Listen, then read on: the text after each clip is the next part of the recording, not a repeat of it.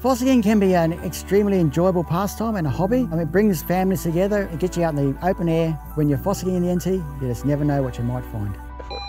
The tools that they use to fossick in the Territory are metal detectors, sieves for gemstones and gold pans for panning out golds out of creeks. There are declared fossicking areas in the Northern Territory, but on proposed fossicking areas you do need a permit to go onto the land.